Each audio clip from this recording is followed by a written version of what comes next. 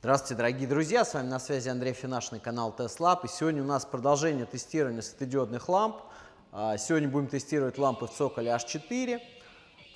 Компания Cool прислала мне модернизированную версию своих светодиодных ламп, опять повторюсь, в цоколе H4. Данные лампы являются чемпионами, напомню, по освещенности, то есть их показатели были максимальные из тех ламп, которые я протестировал до этого. Составили они, по-моему, да, 70 килолюкс. Сейчас мы достанем, соответственно, я покажу, в чем заключается отличие старых ламп от новых. Мы установим их, опять же, в эту фару замечательную от Соляриса и посмотрим, насколько улучшилась или не улучшилась светотеневая граница. Итак, в чем заключается модернизация данных ламп?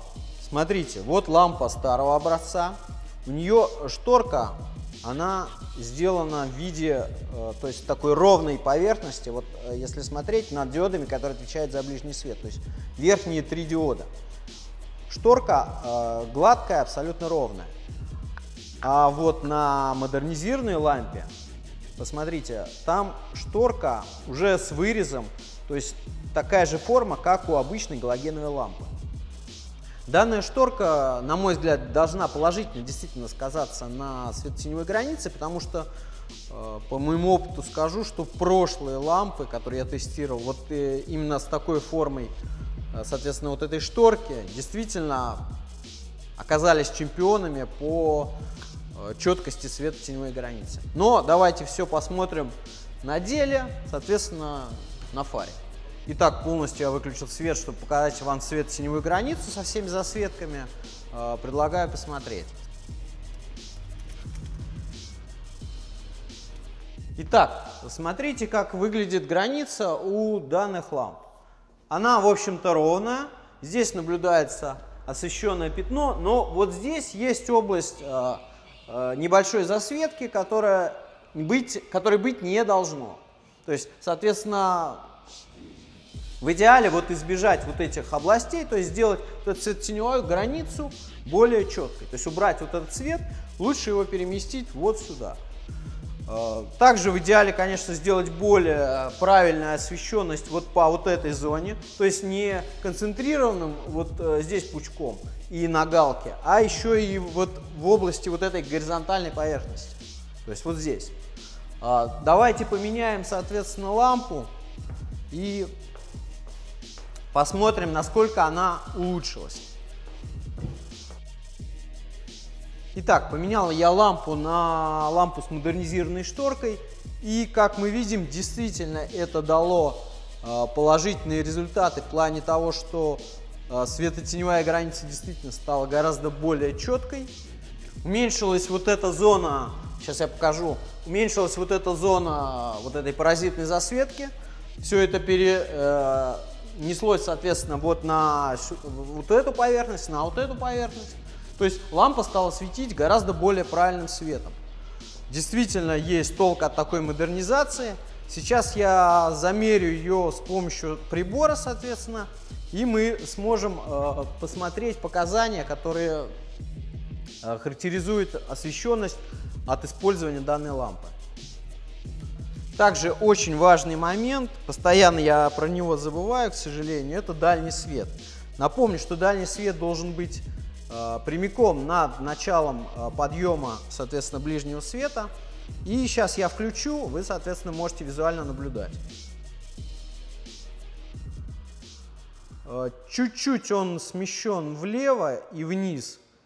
Должен быть он, соответственно, быть чуть-чуть правее и немного выше. Но, скажу так, да, он, конечно, не идеален, но, в общем-то, увеличение света действительно на дальнем, подъем света есть, то есть, в общем-то, использовать дальний свет на этих лампах можно.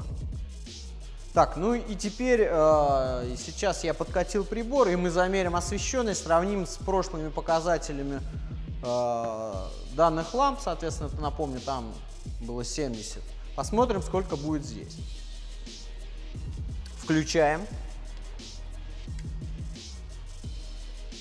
и беру камеру, чтобы вам показать. Итак, ну, опять же, вот она, данная лампа. Вот габариты, вы ее можете прикинуть. Вот как она выглядит в отражателе. Теперь давайте посмотрим, что у нас по свету. Так, по свету у нас получается где-то 72 с небольшим килолюкса. Почти 73. По светотеневой границе, опять же, не факт, что вам будет видно, но она достаточно ровная. Давайте теперь посмотрим, как по ослеплению. 2,7, 2,8. Это очень мало, ребят. Это отличный на самом деле показатель. Сейчас в плане, опять же, контрольного замера я поставлю сюда галогенку. Хоть я и показания уже сравнивал, но посмотрю еще разок. И покажу вам, соответственно, фотографии, соответственно, на галогене, не модернизированной и модернизированной лампу, чтобы вы смогли визуально сравнить.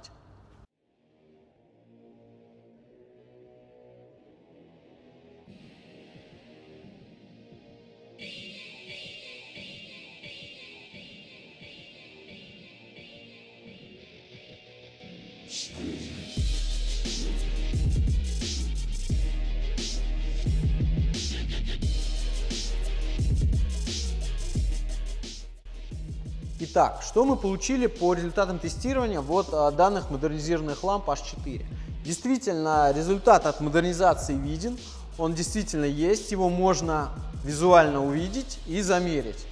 Освещенность увеличилась за счет того, что пропала паразитная засветка сверху, и вот этот цвет перенесся, соответственно, вниз. Огромное спасибо компании Coolvet за то, что предоставила данные лампы на тест. Ссылка на данные лампы будет, соответственно, в описании к этому ролику.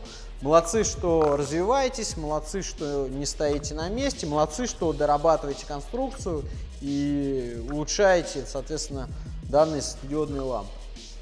Вот. По лампам все. Теперь краткий ликбез по теме с восстановлением отражателей.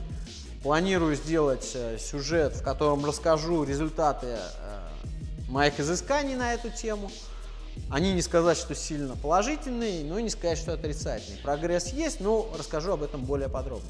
Ну, а с вами, как всегда, был Андрей Финашин, и до новых видео.